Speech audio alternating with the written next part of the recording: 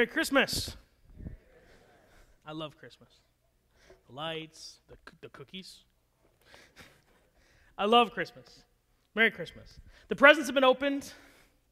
The leftovers have been snacked on. We've had our cookie binges, at least I've had mine. Our sugar rushes, we've reconnected with family members. We've celebrated the birth of a Savior, God incarnate, God with us, Jesus Christ. And for many of us, tomorrow brings us back to everyday life.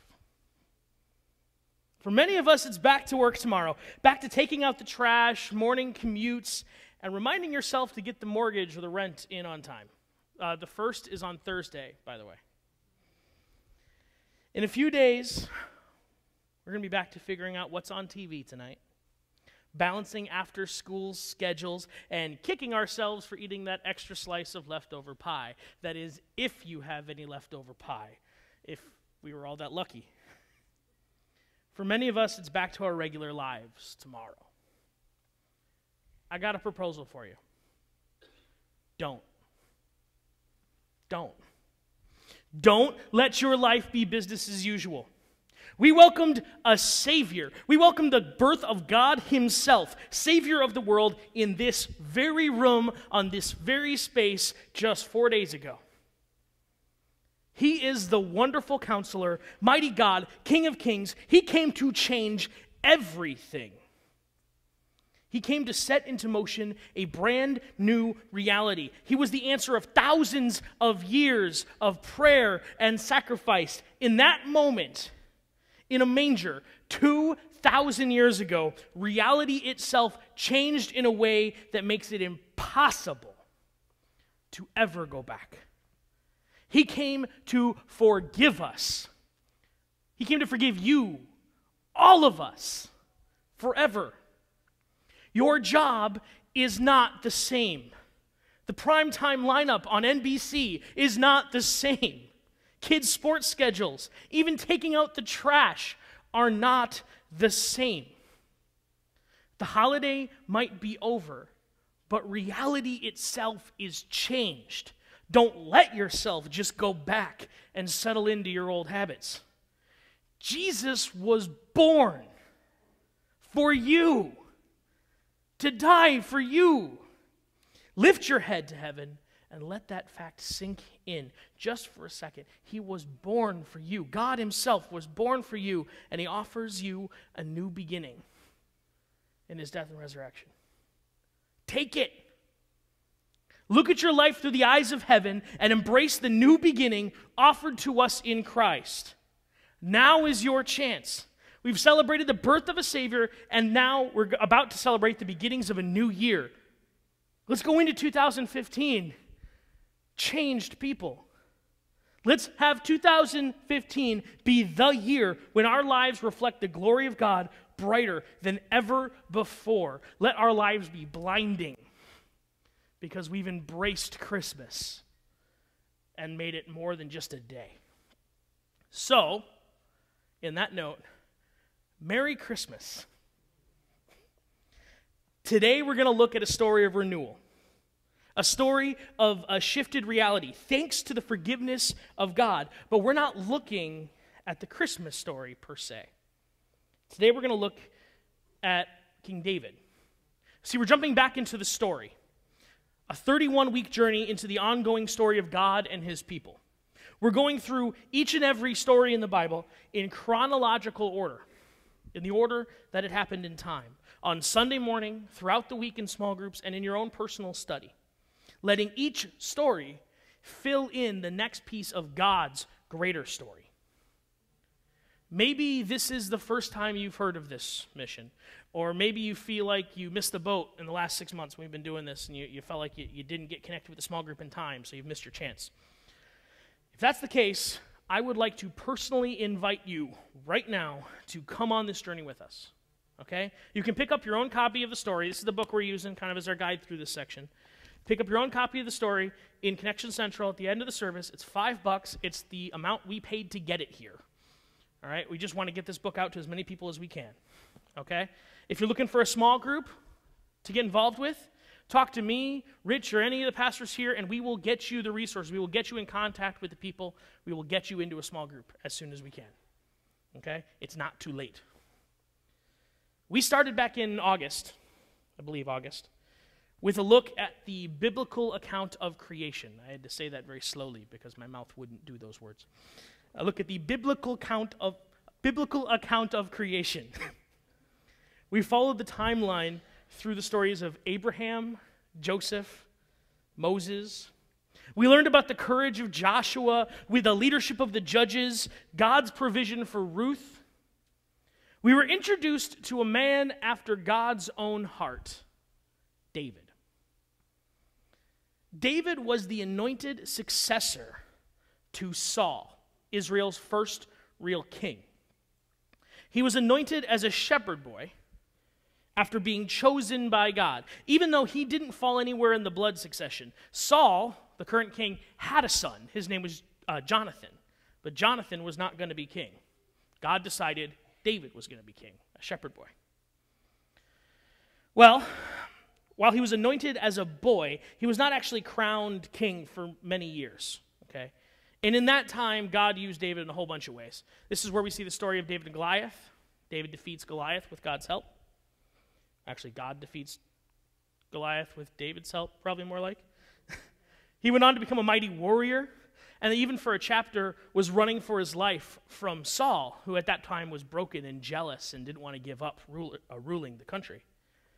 Eventually, David is crowned and is absolutely loved as Israel's king. He was known for his deep, deep, deep devotion and his palpable faith. Tangible faith. You could not meet this man and not understand his relationship with God. However, he is far, far from perfect, far from sinless. On the contrary, David's reign almost ended in complete disgrace due to his sinful actions. 2 Samuel chapter 11 sets the tone here for the story. In the spring, at a time when kings go off to war, David sent Joab out with the king's men and the whole Israelite army. They destroyed the Ammonites and besieged Rabbah. But David remained in Jerusalem. One evening, David got up from his bed and walked around on the roof of his palace. From the roof, he saw a woman bathing. The woman was very beautiful, and David sent someone to find out about her. The man said, "She is Bathsheba, the daughter of Eliam, and the wife of Uriah the Hittite." Now, Uriah the Hittite, Uriah, is actually a soldier in David's army. At this time, Uriah is with Joab. He's out at war. He's fighting Israel's enemies on the command of King David. So here's David on the palace roof, gazing out over his kingdom, and he happens to gaze upon a beautiful woman bathing. He could have stopped there. It's obviously an inappropriate moment. Could have stopped there, but he didn't. He pursues her. In fact, he sleeps with Bathsheba. Bathsheba becomes pregnant. David's got a problem. Trying to cover up his mistake, David calls Uriah, the Hittite, her husband, back from war under made-up pretenses, finding a reason to get Uriah back from war for a couple days. You see, he was trying to set up a scenario where Uriah would go to the comfort of his wife, spend the night in his bed with his wife, providing a scenario where it might be understandable that she would be pregnant.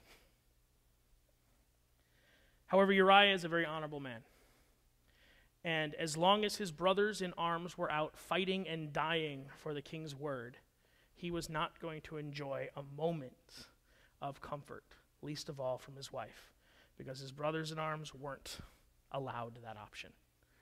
And so after 3 nights, Uriah went back to the front, and David's scheme failed. So, continuing on verse 14, this is what David did. In the morning, David wrote a letter to Joab and sent it with Uriah in his way back. In it, he wrote, "Put Uriah out in front where the fighting is fiercest, then withdraw from him, so he will be struck down and die." So while Joab had the city under siege, he put Uriah at a place where he knew the strongest city defenders were, where the fighting would be fiercest. When the men of the city came out and fought against Joab, some of the men in David's army fell. Moreover, Uriah the Hittite died. Not only did David commit adultery, but he did so with the wife of one of his own soldiers, currently fighting, risking their life on David's command. This is not only a betrayal of the marriage bed, but it's also a betrayal of loyalty to his own men, to say nothing of the betrayal of God's law. David messed up big. What does he do? He tries to cover up his sin. He doubles down and ends up arranging the death of Uriah so that he can sweep in, quickly marry Bathsheba, and claim the child as his own without anybody being the wiser. So in the end, stealing an inappropriate gaze from a rooftop turns into adultery, betrayal, and causing a man's death, all to cover his own shame. It took Nathan, God's prophet in Israel, to finally show David just what he'd done, just how far he missed the mark, how much shame he was carrying. David, finally shocked at his own sin, falls to his knees, begging God for forgiveness for what he had done. And he actually writes in this time period, Psalm 51. And this is his words to God. Psalm 51.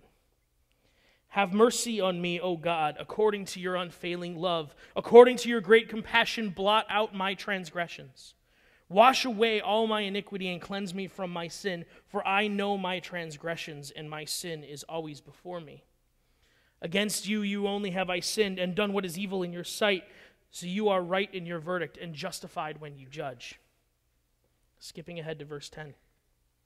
Create in me a pure heart, O God, and renew a steadfast spirit within me. Do not cast me from your presence or take your Holy Spirit from me. Restore to me the joy of your salvation, and grant me a willing spirit to sustain me. Create in me a pure heart. Wash away my iniquity. David was broken before God. His sin had broken him. David saw the damage that he had caused and was intimately aware of just how far he had fallen from God's will. This was the man who was supposed to be after God's own heart, the palpable faith, loving David. He had a personal relationship with God and everyone knew it. Yet now he had chosen to become a liar, an adulterer, a betrayer, a murderer.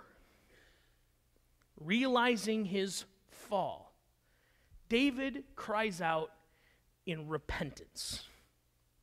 That's the word I want to talk about today, repentance.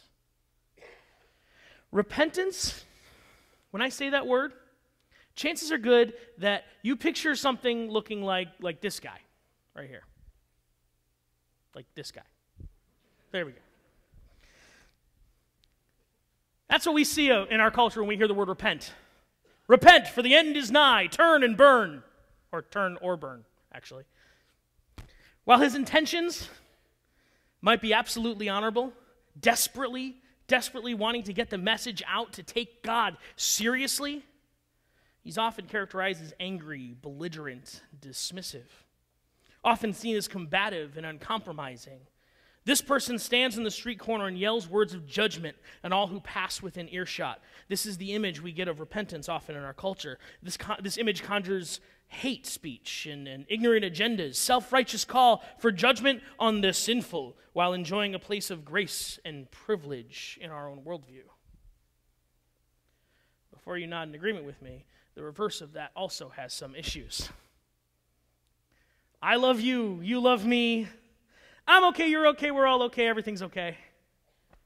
You don't need to repent, everything's cool, you got nothing to be sorry for, you're just being you.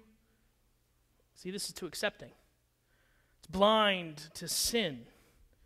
We become so focused on making people feel happy and comfortable that the need for repentance, true repentance and submission to God, these become alien concepts in our world. Motivations might be solid. This guy tries to be a beacon of peace in a world defined by constant conflict, but he stretches that grace to the point of justification for others' sin. The need for repentance and brokenness before God gets replaced with phrases like, I deserve this.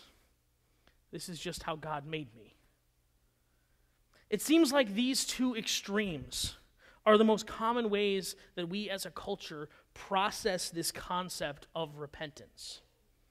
Either we see it as a throwdown, combative stance against the world, trying to preserve some shred of holiness or perception of holiness in a fallen world, or we instantly get a bad taste in our mouth about the concept of repentance and go the other way and try to justify all the reasons why repentance isn't necessary. There's a place in Kansas where these two extremes seem to be, at least in my worldview here, more visible than any other place on earth. Southwest 12th Street is this tiny little road in the heart of what would normally be a regular, quiet neighborhood in Topeka, Kansas. It's the Westboro neighborhood in Topeka. It just seems like any other quiet neighborhood, except for these two neighbors across the street from each other that are diametrically opposed in this concept. On one side, you have the infamous Westboro Baptist Church. Tiny community, really tiny community when you think about it, surprisingly tiny community of only about 30 to 50 individuals who have gained international infamy by picketing the funerals of soldiers and Hollywood celebrities, all in an attempt to call Americans to task for the sin of homosexuality in our culture. Their language and strategies have caused them to be completely disowned by any association of Baptist churches, making their use of the name Baptist kind of problematic. And their hateful actions and hate speech raise serious doubts on whether they can really use the term church. As I said before, the name Westboro actually comes from the neighborhood that they're in, this little quiet neighborhood within Topeka, though the residents are not exactly proud of their infamous neighbors. Directly across this tiny little road, barely wide enough for two cars to pass each other, sits the Rainbow House. This is a ranch-style home painted in the rainbow colors adopted by LGBT communities all over the country here. The Rainbow House is a statement of tolerance. I got this from their website. Rainbow House is a statement of tolerance and acceptance for teens and young adults who identify as homosexual. It serves as a community space in direct opposition to the teachings of the Westboro Baptist Church. There they are, right across the street from each other, close enough to shout over for a cup of sugar. I bet that happens all the time. Well, last year, I had the chance to see this actually in person, okay? Ben Sander and I, the guy who was just leading worship up here, we're leading a trip of college students from our Ignition ministry, which is our college ministry here at the church. We're leading a trip down to the Passion Worship Conference in Houston, Texas. And our route driving there drove right through Topeka, Kansas. So we decided, we're a little ahead of the game, we decided to take an hour or so, take a diversion. Let's find out what all the fuss is about in the news. Let's find this Westboro Baptist Church, and let's stop and pray. So we drove our little van, and we drove right down this little tiny street between these two buildings. And what stood out most, and what these pictures really fail to show you, was just how small and nondescript this street was, and these buildings were. I mean, right here, it looks like that church is huge. It's really kind of tiny. You could probably fit the whole building in this room. There were no angry picketers, no rallies, just a tiny street in an otherwise completely nondescript neighborhood. Yet it represents the epicenter of one of the loudest and most spirited social debates in our country. And here's our van full of idealistic college students driving between them at 5 miles per hour while praying for some sort of reconciliation between these two camps. It was an interesting image that stuck with me. On each side of the street stood a statement on the nature of repentance. On one side, they demanded it with threats of divine retribution and self-righteous indignity. While the other side, they resist it, claiming that grace should be our only stance, and therefore we should keep divine judgment out of our hands. It's not our place. Just be you. Both sides have elements that are absolutely correct. Not kidding. Both sides have elements that are absolutely correct. But both sides are also absolutely wrong when it comes to understanding repentance. And they're not alone. We often struggle with this concept. We often struggle with it. So what is repentance? Well, let me start by saying what repentance is not, because there's a lot of misconceptions in our culture. Repentance is not merely an apology. Okay, it's not an apology. When someone repents, they're not just saying, I'm sorry. Think about it, how we use that phrase in our culture. We use apologies as simply an acknowledgement of pain or wrongdoing. We're just acknowledging it. There often isn't any responsibility attached to the words. We say I'm sorry out of sympathy. If your friend comes up to you today and says, oh my gosh, someone broke into my car, they stole my stereo and all my I guess we don't really have CDs anymore, but they stole all my stuff, and now I have to pay to replace the glass. You'd say, oh, I'm so sorry. If you said, I repent, she's mad at you and now you're being hauled away in handcuffs. Right? Well, why is that? Why is that? It's because these are different concepts. An apology simply recognizes that mistakes were made, that pain is caused. Repentance is more. Repentance is not simply a contract to get grace either. This is not some magical incantation. You can't say, yeah, I know what I'm doing is wrong, but it's all good because I'll repent later and I'll be fine. That's not how it works. Repentance is not an incantation. It's not saying magic words and then God hears that and is like a genie and just goes, oh, I guess I have to give you grace now. Here you go. It's not a contract that forces God's hand. God's love is not a commercial exchange. It's not a tit-for-tat thing. Real repentance is more than an apology. It's falling at the feet of Jesus, broken by your sin. Finally, and this is a big one, repentance can never be coerced. This is where Westboro Baptist gets it wrong. Repentance can never be coerced. The decision to fall at the feet of Jesus and repent for our misdeeds must, by definition, be a free decision. You cannot be forced to make that decision, whether by violence, threats, or social pressure. If you were forced to make that decision, then it is not a free decision, and then I can't be sure that you're making that decision. You're making it to appease someone else. I don't need you to appease someone else. I need you to be convicted by God and stand before God clean. It cannot be coerced out of you. You have to come before God because your desire to be cleansed is true, because God has convicted you, not me, and not because of social pressures. True repentance, the decision to submit to Christ, can never be coerced. So we talked about what repentance is not. What is repentance, really? Repentance means to turn away, to change. Okay, in Hebrew, go ahead to the next slide. In Hebrew, the word is teshuvah. Teshuvah literally means to turn back, to change direction. Likewise, in the New Testament, where Greek is the language that they write in, the word is mentaneo. Mentaneo. Mentaneo literally means to change one's inner self. So to turn back, to change one's inner self. In other words, the concept of repentance is much more than simply acknowledging your wrongdoing. The act of repenting also has to include change, changing your inner self, turning back to God. The act of repenting necessarily includes a direct and active course change, a difference from now on.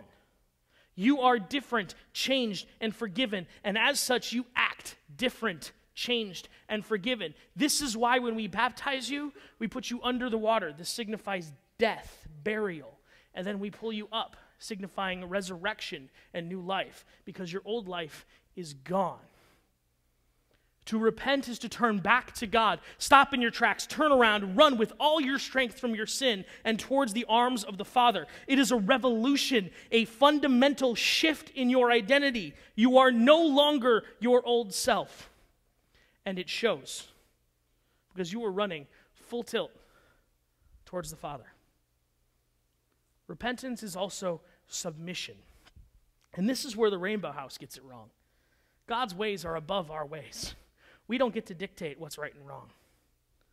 Submission is a dirty word in our culture. We prize individuality, freedom to fail. Our heroes are people who look at certain defeat and never back down, never stop fighting, all in the hopes that freedom would prevail. The DNA of our culture is rebellion. It's not a bad thing, but it's something we need to understand. We resist control wherever possible. Think about it. Whatever movie you've recently seen, look at the bad guy. The bad guy is trying to control everybody. The good guy is the guy trying to resist control. If you're watching a movie and you don't know who the bad guy is, just watch and try to figure out who is trying to control everybody. That's how our culture works. That's how our culture thinks. As a culture, submission is an alien concept. Yet it's necessary for real repentance. Fighting against a controlling power is only good when the controlling power is evil, selfish, or does not have your best interest at heart. In our case, God is not evil. He's the controlling power, and he is not evil. Rather, he is the source of everything that is good. He is not selfish, but rather he in fact sacrifices his own son on our behalf. And he absolutely has your best interest at heart. He made you and literally has moved heaven to earth on your behalf. So throw down your weapons and stop fighting. Submit to the path that he has for you. You won't like it always. Often, you will not like it. Sometimes submitting to God, especially from within our sin, is extremely difficult. Turning away from the next drink, coming clean with your spouse, or reconciling with an estranged family member, these are some of the most incredibly difficult decisions and situations that we can ever put ourselves in. But God has called you to that action, and he will carry you through. Old self is gone. New self, submission to God, is what prevails. Romans 12:1 says, "Therefore I urge you, brothers and sisters, in view of God's mercy, to offer your bodies as a living sacrifice, holy and pleasing to God. This is your true and proper worship." Repentance must include submission, a sacrifice of your old self, and a submission to what God has in store for you. So repentance is not an apology. It is not a contract. It is not coercive. Repentance is turning away and submitting to God. It's reconciliation with God. And now comes the most important thing that I will ever say from this pulpit or anywhere else in my life. These words, if you've been sleeping, listen now. God does not regret making you. God does not regret making you. God does not regret saving you. He doesn't regret it one bit. You are a prized creation. You are a masterpiece. But Josh, you don't know what I've done. You don't know the mistakes I've made. You don't know the people I've hurt. You're right, I don't. But I know what Jesus did. And I know that he would say he's already paid your bill in full. And he's wiping out those dark spots in your past. I know that he would say what you said is nonsense. Because he already paid for it. David was a lying, cheating, betraying murderer. Yet he cried out to God to redeem him, and God did just that. David went on to become Israel's greatest king and established a family that led to the birth of the King of Kings, born in a manger. So whether you're here because you're already a regular attender, or here because you're visiting family for the holidays, or you wandered in because you heard we had donuts and cookies, it happens. Time and circumstances have led us all to this moment right now. You're supposed to be sitting here right now so that we can remind you of this one fact, and that is that God adores you. God adores you. Maybe it's a reminder, or maybe you're hearing it for the first time, but God adores you, and he desperately wants you to come back to him. He wants you to run to him. He wants you to find your way back to God, and that is what true repentance is. Let's pray. Dear Father, Lord, we come before you broken and sinful people. We want you to take our burdens, all the weights that we carry. Lord, we lift them up to you. Take them. We leave them at your feet. We fall before your feet, broken. We're running to you with all our strength. God, heal us. Make us new. Thank you for sending your Son. Thank you for thinking us beautiful enough to do that. Thank you for loving us despite our misdeeds. God, we just respond by saying we love you. Heal us. In Jesus' name, amen.